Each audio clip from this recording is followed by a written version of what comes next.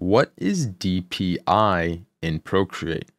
In this video, I'm going to explain to you exactly what DPI is, does, and what to set it to in all of your projects from here on out. What's up everybody, VisualTimmy here, and I get this question a lot. What is the DPI? What am I setting it to? What should it be? Does this affect printing? All of these questions. So let's just go right into it. There are a lot of myths about DPI and people just kind of have it all wrong. So the first myth that we're going to bust real quick is that DPI for web should be, 75 or 72.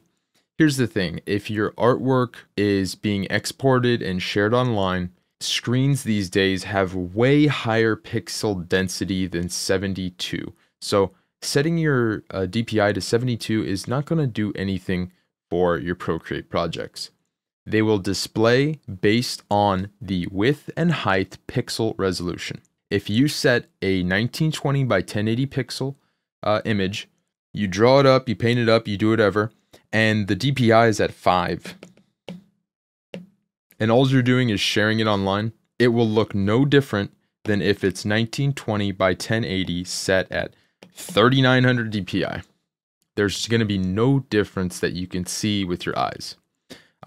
A lot of programs will set it automatically at 72, and this is an old thing that happened with really old Macintosh computers that actually had 72 pixels per inch on their screens. So this has just been a long-standing thing that programs will do, but it doesn't affect anything.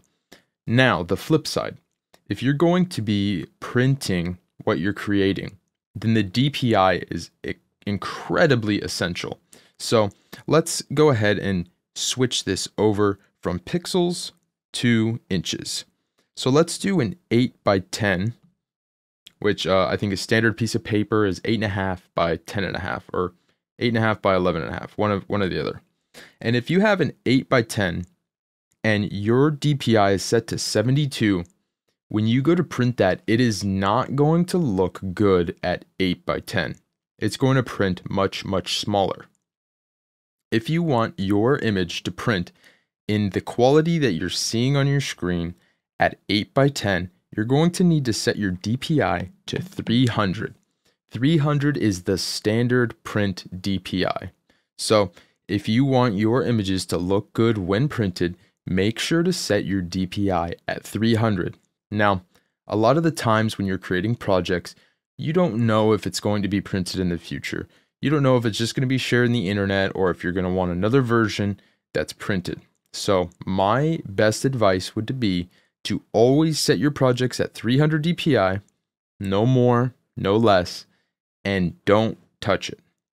This means that if you're ever working on a project that you're going to want printed, depending on the width and height that you have set, you will get really nice quality with 300 DPI.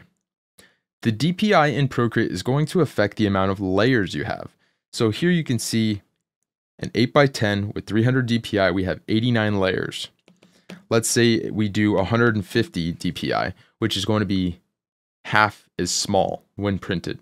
You can see we have a 368 layers now because Procreate is taking into account how large this needs to be printed. So if this needs to be printed only half of 8 by 10, if it only needs to be printed 4 inches by 5 inches, and we're only doing 150 DPI, then it's telling us, hey, we could use as many layers as we want, basically, because we're not taking up that much space once it's printed. So if it only needs to be this big, then you don't have to do that high of a resolution because it's so small. Your eyes won't even be able to see. The printer can't even print that many pixels.